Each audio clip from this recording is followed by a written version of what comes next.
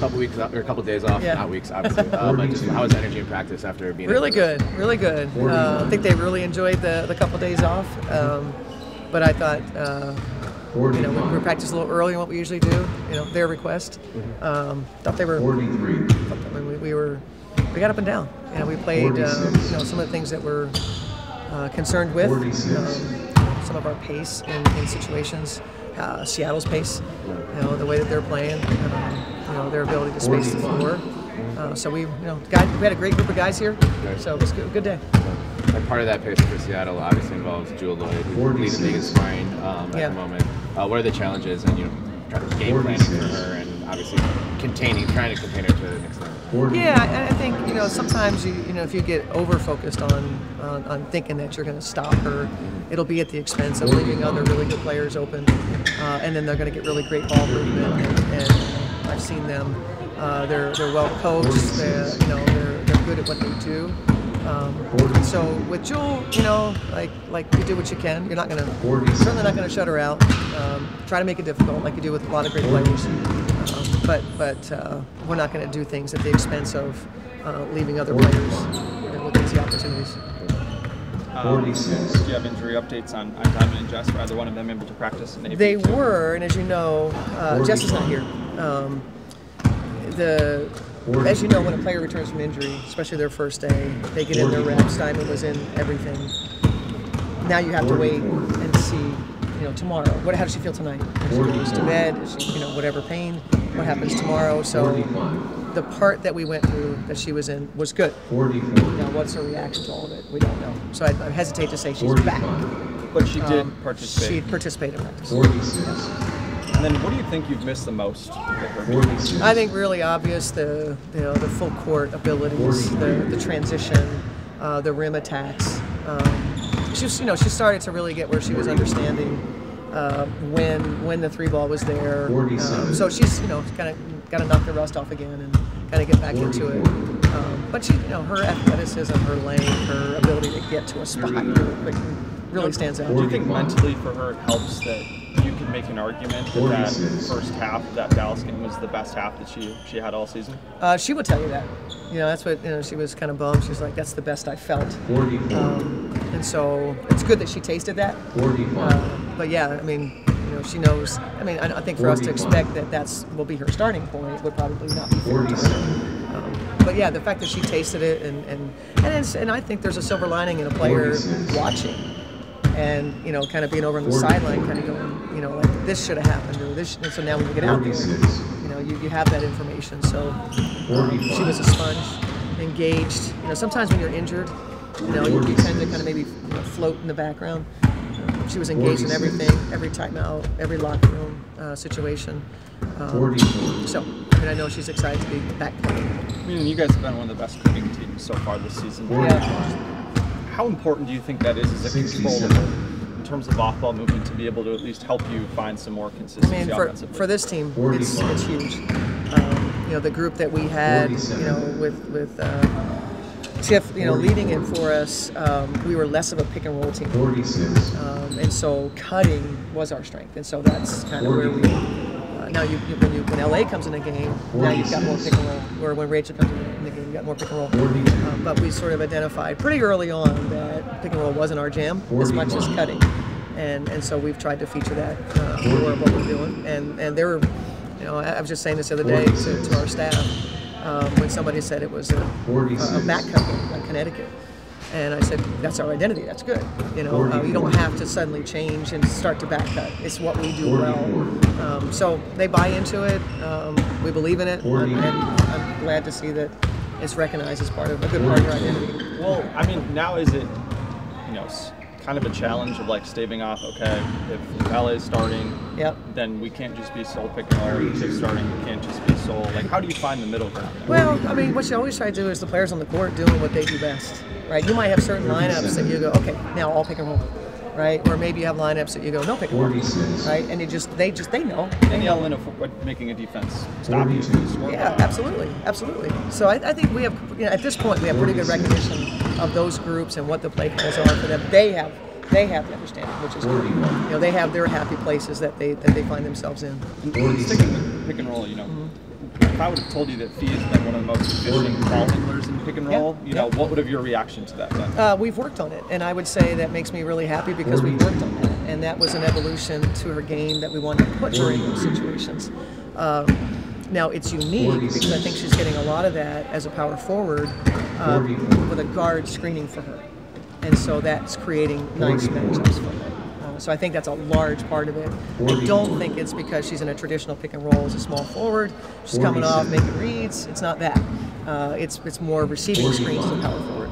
And then for you guys, I think you guys are the best defensive rebounding team in the league by percentage. Yeah. Does that give you confidence knowing that, you know, once this lineup kind of gets more familiarity and you kind of understand, okay, I'm on the floor with so-and-so, I know where they're going to be. That once you get everybody back, that you guys can hopefully trend towards being a sub-100 defensive rating team? Yeah, and we were. We had a nice stretch. You know, we were winning games when, you know, I think they were 97, 98. That was our best stretch of the season defensively. I think that there are, you know, the rebounding part, okay, good. I think the resistance in areas, not letting a team get into their offense as fast. For example, Connecticut head manning on a made basket, right up her backside. We're not ready to play.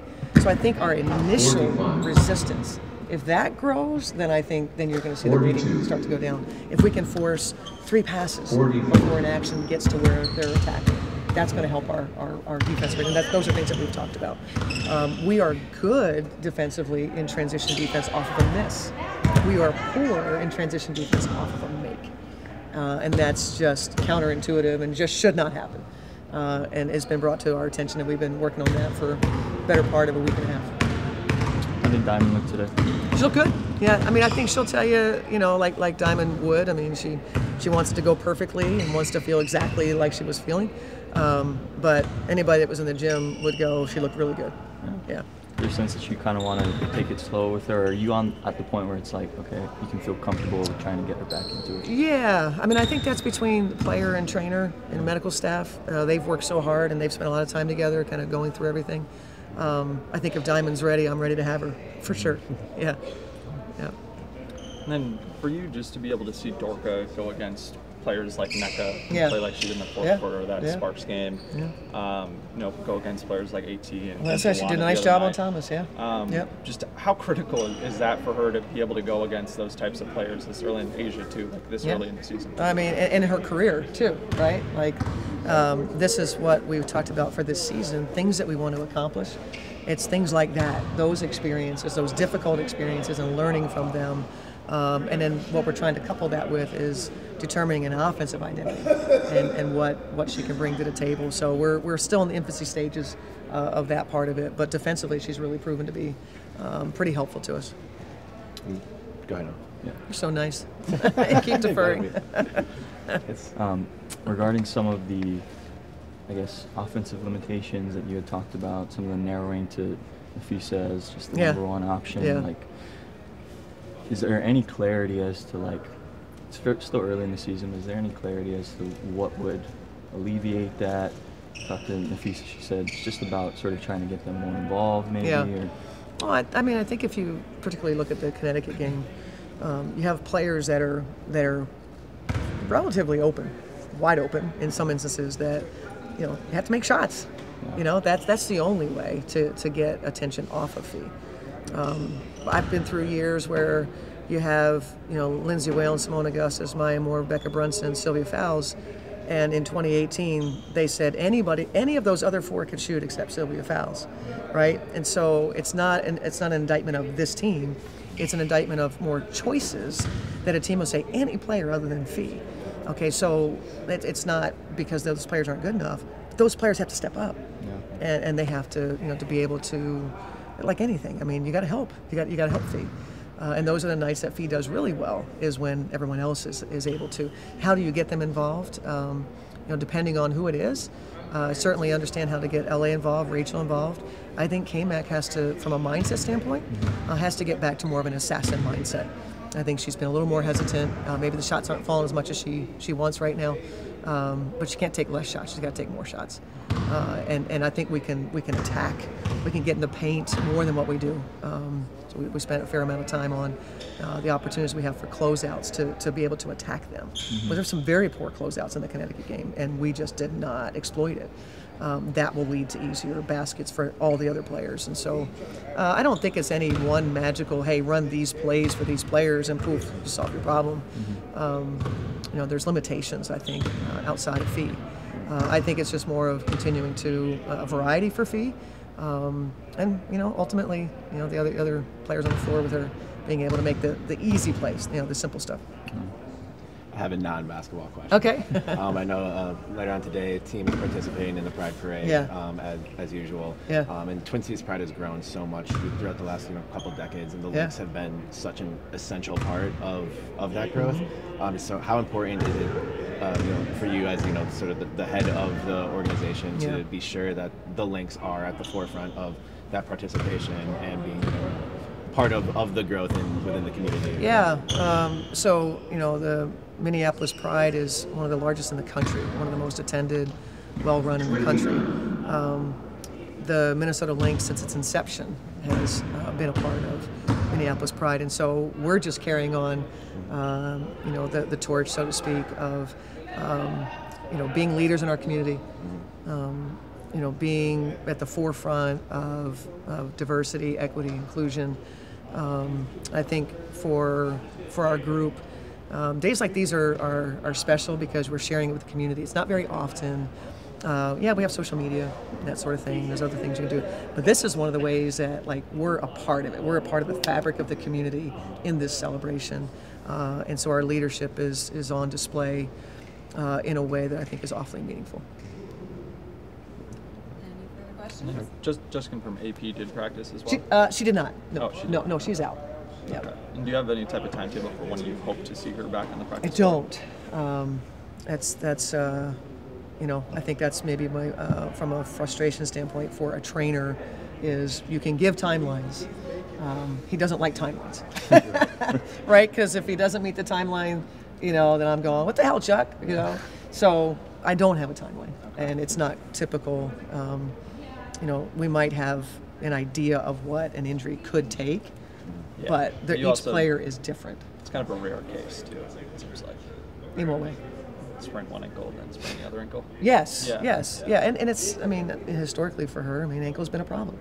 So, meaning so like if somebody else, and don't really put somebody else's name out there, if I sprain my ankle and you sprain your ankle, my recovery is going to look different than yours just because my body is different. Maybe I've been through more ankle sprains. Maybe I have laxity. Maybe you don't. You know what I mean? Right. So you can't just say ankle sprain, this is what it's going to be. Sure. And so each case is different, and Chuck is not giving me a timeline. That's the bottom line. How is she doing with this whole process of being out sidelines? I think like anybody. AP spent a fair amount of her time, in their 3 seasons, doing this. So this is not uncharted territory for her. So she's learned the gig.